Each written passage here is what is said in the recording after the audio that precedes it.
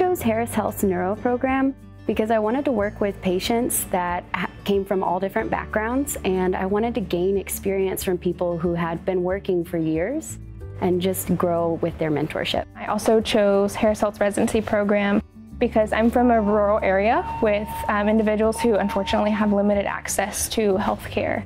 And so I wanted to learn in an environment where I can make the most out of what I have. First of all, I learned how to care for people who have had a neurologic diagnosis or an injury.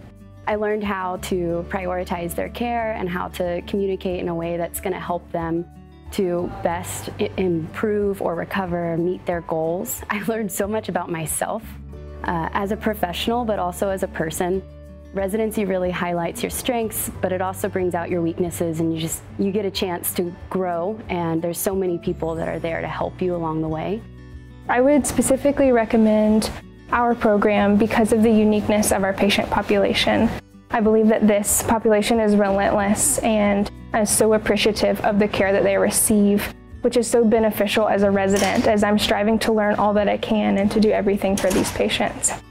I would recommend Harris Health's program to anyone who's looking for a challenge, anyone who has always loved getting feedback and trying to make themselves a better person, but also a better clinician. Anyone who's looking to explore and try new things, but to have a little bit of direction, guidance, and to be pushed too. After leaving Harris Health, one of the big things I'll take with me is that passion and desire for lifelong learning.